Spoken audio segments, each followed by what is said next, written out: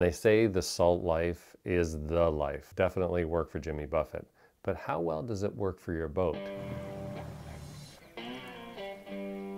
Should you buy a boat that has been in salt water if you're boating in freshwater? On today's video, we're going to go over that. We're going to talk about whether it's a good idea or not, and if you do, what kinds of things do you want to make sure are in place before you do, and some tips and tricks for you to determine whether a boat has been in salt water. So firstly, let's talk about whether you should or not. Most boats in the world actually are saltwater boats, and they work perfectly well there. So boating in saltwater is not uncommon at all. It really comes down to the same thing with any used boat, and that is, how was it taken care of? If a customer owned a boat in saltwater and it was really well maintained, flushed out after every run, the salt water was rinsed off of it and washed properly, ideally covered so that it doesn't have any sun damage, then the answer is maybe, because really there's no difference between a well-maintained saltwater boat and a well-maintained freshwater boat, as long as the saltwater has been flushed out of all components every time they're being used. The reality is, though, not everybody takes care of their boat like we would hope they would. So there are going to be some detrimental effects. There are going to be potentially issues with corrosion in the engine, corrosion in electrical components. There could be issues with fittings and hardware corroding more quickly.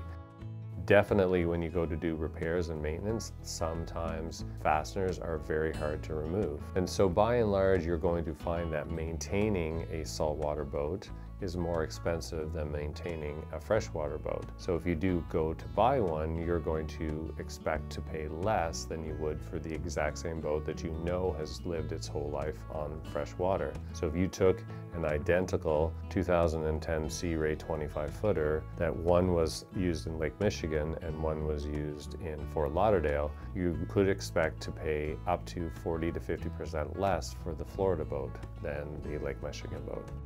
There are deals to be had out of there, and that's why you do see saltwater boats in freshwater environments. It's because A, someone moved to that area, brought their boat with them, and now has traded it or sold it privately, or B, someone has decided that it would be a good idea to get a deal on a boat because it is less expensive to buy a saltwater boat, and then either ship it to a freshwater environment or even import it into a different country. So they are out there. If you decide to go ahead and buy one, make sure you are definitely paying well below what the market value in your area is for that given boat, and that you're prepared and know that you're going to have an increased cost for maintaining and repairing that boat over time, and probably a few more headaches. So if you're willing to take that risk, then you can find good value in saltwater boats.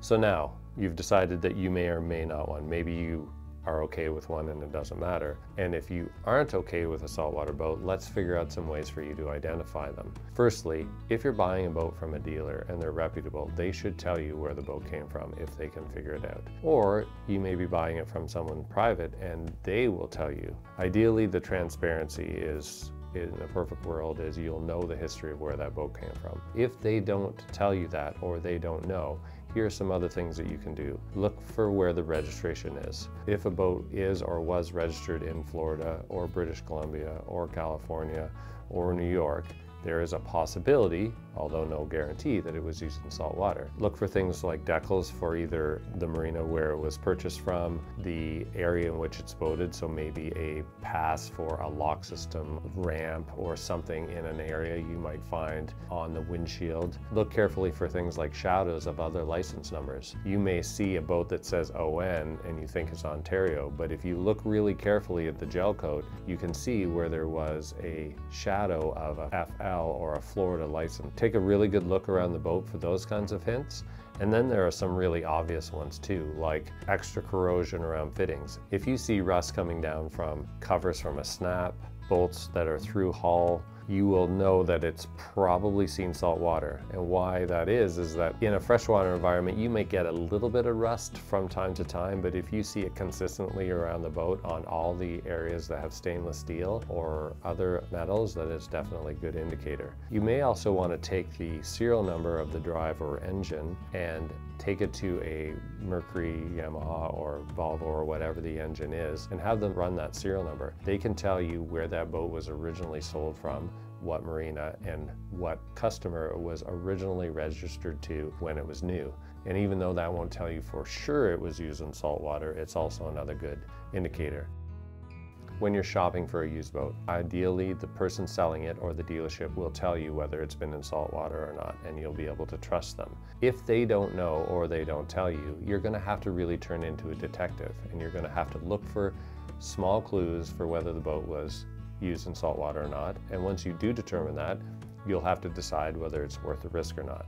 Make sure you're paying less, and make sure you are okay with having a little bit more time in the shop and a little bit more expense when you're doing your maintenance and repairs. Check out this video here on some other used boat problems that you're going to want to avoid. Thanks for joining us in today's Lens Cove Lessons in Boating, and make sure you like this video and subscribe for more. Thanks very much, and we'll see you out on the water.